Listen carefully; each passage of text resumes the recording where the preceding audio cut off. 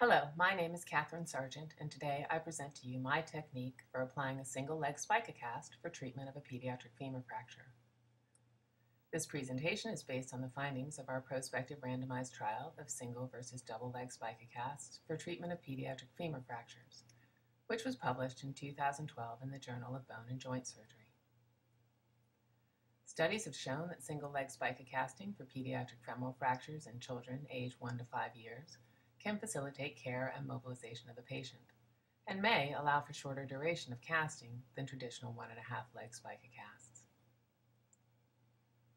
Femur fractures account for 1 to 2% of pediatric fractures. Treatment methods vary depending on the age of patient and the fracture type. Preschool children up to 5 years of age are frequently candidates for Spica cast treatment. The benefits of Spica casting include avoiding the potential complications of open surgery, a surgical scar, and a second procedure to remove hardware. There are some disadvantages, for example, challenging hygiene issues, the risks of skin problems and compartment syndrome, and hardships for the child, the family, and the community. Making the treatment easier to manage can reduce such burdens.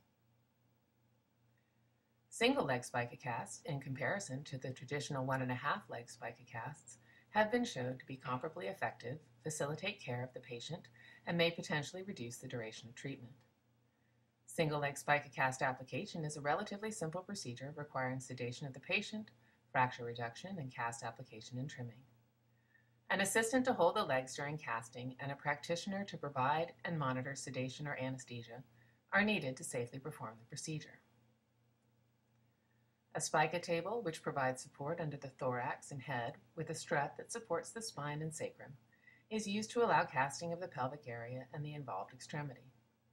Alternatively, a padded box with a longitudinal strut supporting the spine and buttocks could be utilized where a formal Spica table is not available.